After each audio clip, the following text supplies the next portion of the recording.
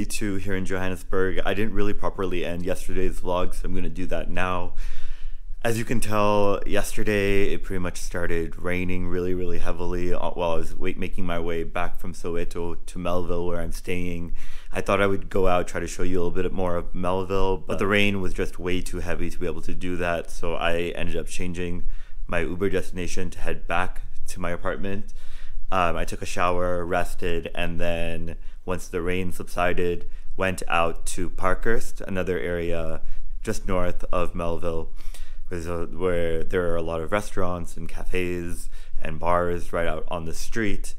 And I met up with 2 friends, both from Johannesburg, and they gave me some great tips for what I should be doing today and tomorrow. So with that, I'm going to end this vlog. It's a small taste of Johannesburg, but don't worry, there's more coming in today's vlog. Hello everyone, welcome to a new episode of Nonstop Nikhil. I'm here in Gandhi Square in the heart of the CBD in Johannesburg right now. And I originally was not even planning on coming here. I came here by mistake actually when I thought that there was a South Indian restaurant right by here. I had my Uber take me there, and it turns out that that restaurant doesn't even exist anymore. But instead I saw that just a block or 2 away is Gandhi Square, so I figured I'd check it out. And the actual monuments here are quite powering. He was a racist, yes, he was. I know. He was. And yes, as you can see, Gandhi was a quite controversial figure. In the US, it's a very little known history, but he actually didn't really like black people in his time in South Africa. Nonetheless, none of that is written on the monument here.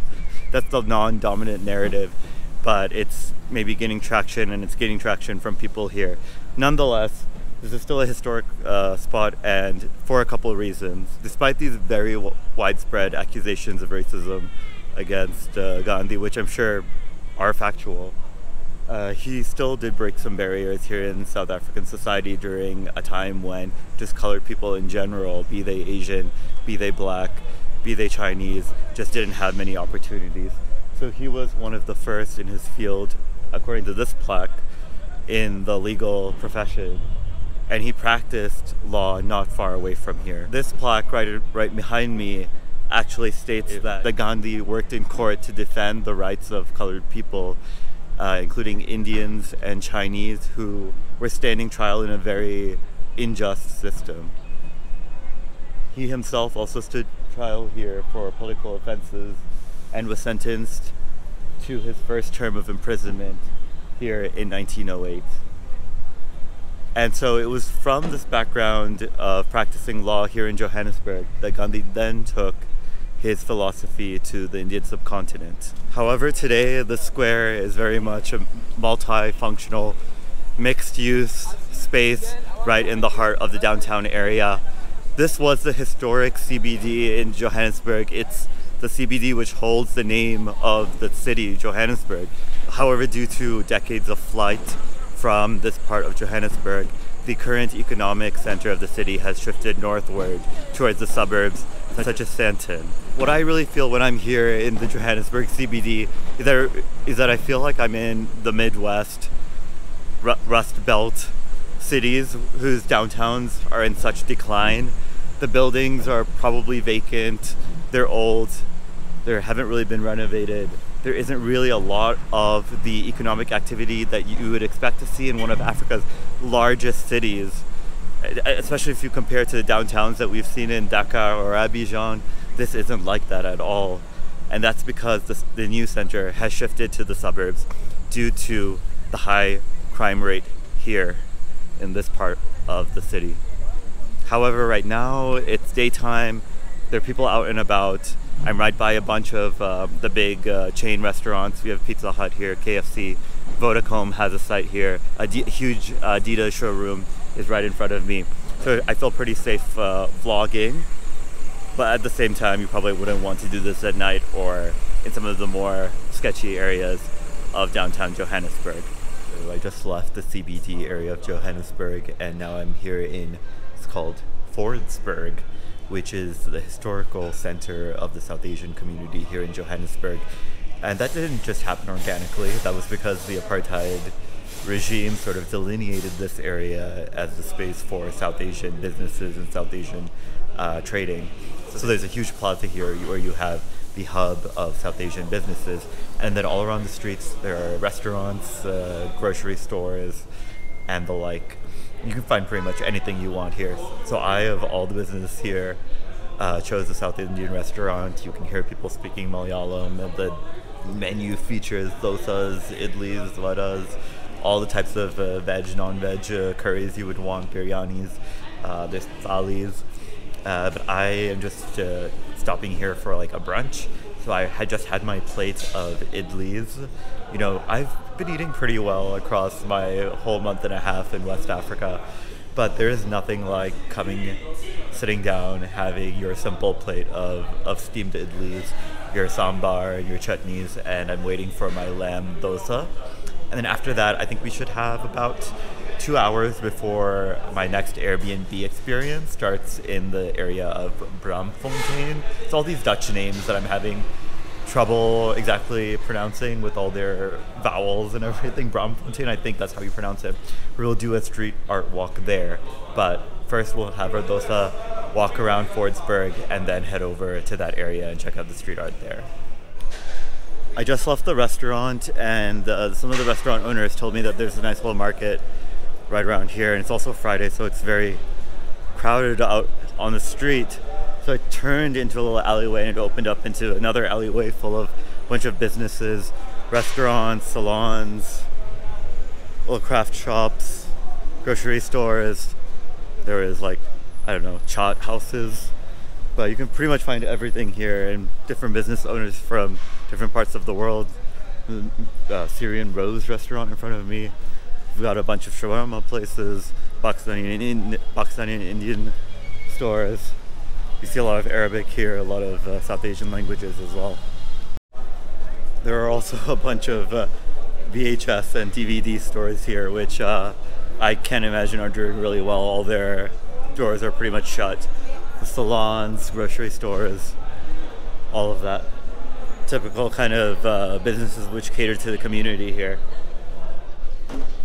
I'd love to give you a whole rundown on South Africans or South Asians in South Africa, but that would easily turn into an hour-long documentary.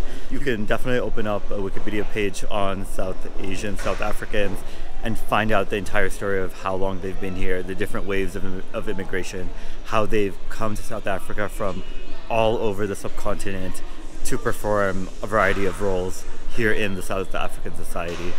There have been different waves of immigrants from the 19th century into the 20th century, and even now into the 21st century, and they've all faced different experiences when integrating into South African society. Now, there are different populations of South Asians in different areas of South Africa. They're largely concentrated on the coast in Durban and the province which Durban belongs to, which I don't remember the name of right now. But here in Johannesburg, and especially here in the Fordsburg area of Johannesburg, South Asians comprise about 50% of the population. So I was just told that, I mean, obviously because of Friday prayers, most of the shopkeepers have shut down and have gone to go pray in the mosques nearby. So there's actually not much activity going on in the market. They were like, okay, come back in like an hour or two after Friday prayers, and then you'll see this place is going to be full of people and very, very different atmosphere. I'm hoping that you got a little taste of what Fordsburg is like and all the diversity that exists here. Areas like this, where you have shops on the street, restaurants nearby, are all a little rare in most areas of Johannesburg. For example, like where I'm staying in the northern suburbs, you don't normally find this. And that's kind of why I thought that, okay, Johannesburg isn't really a big city, or how can it be such a big city? I don't see people out and about, but it's really in the neighborhoods like this, which are in the center, and a lot of people don't come here for fear of high crime rates and just a general bad reputation for a lot of the neighborhoods, which aren't, I mean, I want to be honest, just heavily white. And this is not a neighborhood which is heavily white, Soweto is not heavily white. But then you see like the neighborhoods we went to, like Parkhurst or the northern suburbs we went to last evening, where you almost see only white people there. and everything's behind a gated fence or barbed wire. And here, everything's out in the open. You only pretty much see other black or brown people, and it's a completely different city than what we saw in the northern suburbs. I'm currently in the Braamfontein area to begin our art walk in this district and some of the neighboring districts of Johannesburg. But before coming here, I made one last stop in Fordsburg, and that was Oriental Plaza. So I had no idea to expect that when I was there at Oriental Plaza. But that market actually sits on the site of what was known as Red Square. This was the site where many African and South Asian leaders would join together to agitate for the repeal of many of the unjust laws put into place by the apartheid government.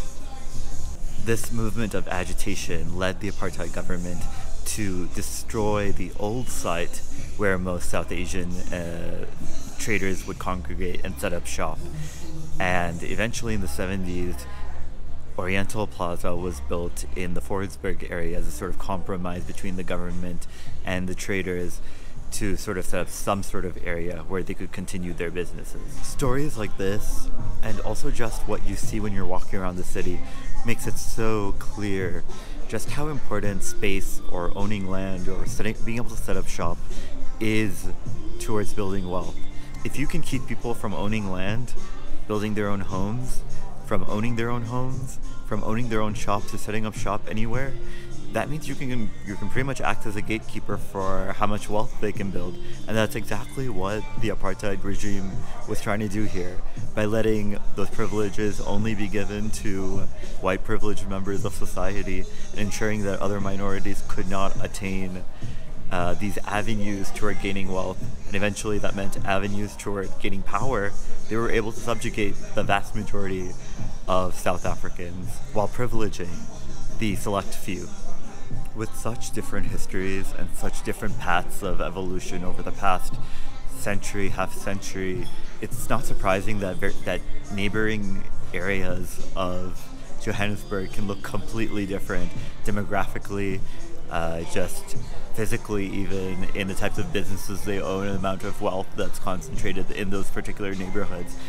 Like right now, you saw what Fordsburg looked like. It could be anywhere in the Eastern Hemisphere. And here right now, I just took a taxi maybe like 2 or 3 kilometers away, and I could be in Seattle, I could be somewhere in Scandinavia right now. And it's quite startling. You just get into an Uber and 10 minutes later, you feel like you're not even in the same continent anymore, demographically, culturally.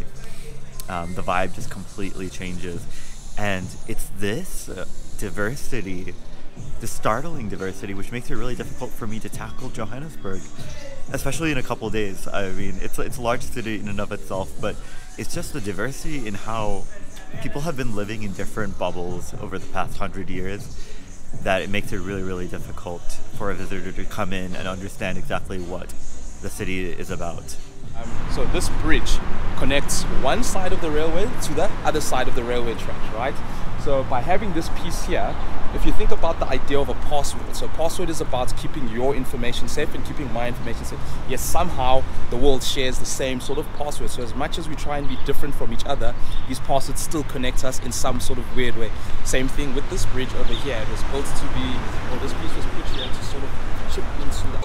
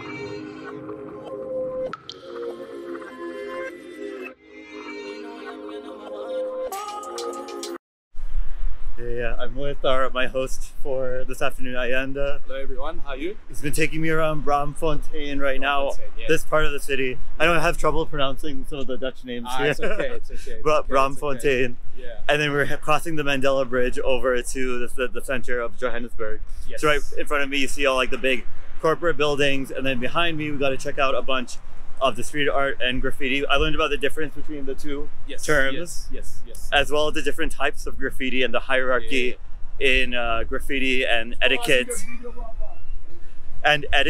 amongst graffiti artists.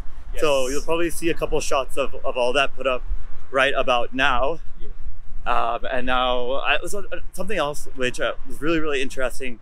I've always been thinking about and talking to you about, and I asked Ayanda about, was just about how every neighborhood in Johannesburg is just completely different. It tells a different story. It's a different population, each with their own experiences and history. And they come to Johannesburg, they settle down, and they make that neighborhood their own. Yes. So that's why everything we've seen today. I mean, I told you we started off in Marshalltown, yes. then Fordsburg. Now we're in Braamfontein, and then yesterday we saw Soweto, Melville, Parkhurst, all very different. Completely different, but all part of the same city. Just migration, man. People come from different places, different backgrounds, different lived experiences, and the reason they come to the different city is diverse. Some for work, some for better quality of life, some to visit, some trying to make it big.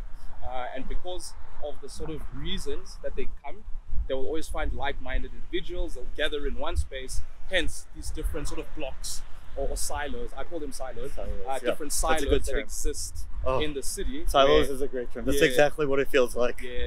So you will go to one area, the vibe there is completely different. You cross the road, vibe there completely different. But it's all one big city. The diversity can be confusing. So today we're just trying to contextualize why the city is so different from one block to the next block. Right. And I learned so much about I mean, we talk about redlining in the US, we talk about white flight, capital flight, and it's very much the same phenomenon that we see here that you've been telling me about, Ayanda, about how whites left the center of the city to the suburbs, and now the suburbs are the most expensive part of the city. And then we have people from the townships, other parts of South Africa now coming into what was the city of Johannesburg. And so it's changing. The dynamics are changing. Definitely. From pre-democracy, post-democracy, yes. And then, so just beyond that, the average age, the city's becoming a lot more younger now. But yes, 100%. Joburg did go through, we call it similar to what Nikhil has just said, capital flight and white flight. Capital flight is simply the businesses leaving the city center to the new central business district in the more affluent areas, whereas the outskirts of the city more to the more wealthier residential sort of area. So it is a term that's very synonymous with the sort of story and history of Joburg, especially post-democracy, white flight and capital flight. I mean, it's amazing how you call everything post-democracy, and that's so recent. That's like less than 30 years ago. 30 years, so that would be 1990, so that's 32 years. So our history is very recent, which I think sometimes people forget about. Sometimes you can be impatient that South Africa is definitely not where we want it to be, but it's also not as far back as sometimes we make it out to be. We do have a very, very recent sort of history because the transition just happened in 1990.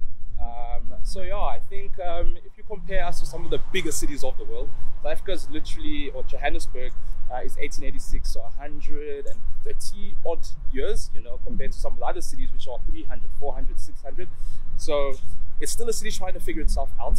I personally believe. Hence, you have all of these sort of silos because everybody's trying to dictate what the city should be for them, and nobody's got this one sort of common view of what Johannesburg, the city, should be.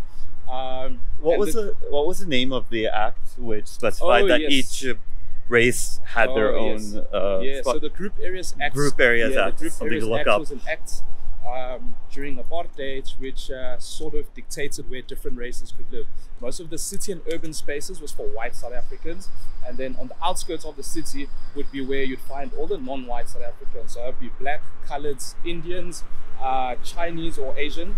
Were they even like divided up? Like black people had their own, Indian Yes. had their own, Chinese had Yes, their own. yes, yes. So there was very little mixing. It's like this is Yeah. a black neighborhood, this is an Indian neighborhood, it's a colored neighborhood, this is a Asian or Chinese neighborhood. Right. So even within those non-white stuff, there were still racial divisions. And I mean also some of it was some of the races were like the native races or the blacks are not as good as we are. So yes, we may be less than white, Yeah. but we're not as bad as Right, black. right, exactly. So it's like a racism going in all directions. In all directions, yeah. You have Indian people being racist toward black people, Towards black people, and then colored white people racist. being racist to everybody. Everybody, yeah. So yeah, Yeah, it's, that's still I think It's still at play today, it's I'm still sure. Yeah. Yeah, no, 100%. 100, You know, I mean, yeah. I think these days we like to say colorism. Yeah, colorism. You know, but same thing still happens. Yeah, in South Africa. 100. I mean, Gandhi's whole story in South Africa was to fight for the rights of Indians. Yeah. And as part of that, it was kind of like, don't compare the Indians to the uncivilized, uneducated native tribes. Yeah, We are yeah. more educated. Exactly. You've colonized us in India, and you've seen what happens when you educate us. So please Yeah. don't compare us to the natives, barbarian things. Yeah, So this yeah. is very much an attitude that is not as bad as it is, or not as bad as it was back in the day, but it's still definitely Yeah, yeah, prevalent to this day. So yeah, it's just like a multitude of factors that just dictates everything. I mean, it's kind of such a see. complex place. Such a complex Yeah, place. no, 100%. And when we got to Gandhi Square, they were in absolute disbelief. They were like, what in the world is going on here? Why is there a statue of Gandhi Yeah. in the middle of the city? Right. Do not know, because this guy was telling me, it's like in India there's the caste or caste system, however you want to Right, say your right, age. right. And Gandhi was obviously from a caste or caste where you could be a lawyer. Yeah, yeah, right? yeah. So they were like, we are not from that caste system. So we Yeah. ourselves, as people from India, don't like Gandhi. Yeah.